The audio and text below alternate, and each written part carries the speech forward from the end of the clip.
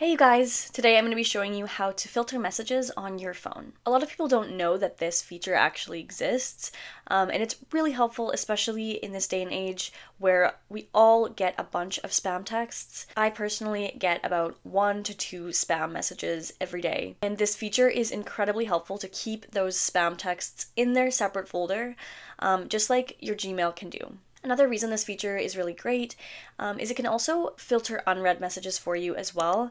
So if you're somebody who gets a lot of text messages every day, focusing on the ones that you need to respond to can make it a lot easier. This is incredibly easy to do. It takes about 30 seconds. So to do this, you're going to launch your settings,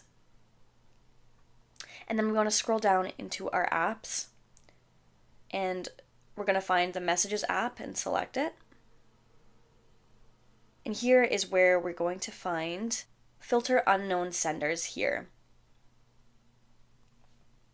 When we turn this on and we go back into our messages, what you're going to find are the filters option here on the left hand side. So when we select filters, we have 5 different options here. We have all messages, known senders, unknown senders, and unread messages.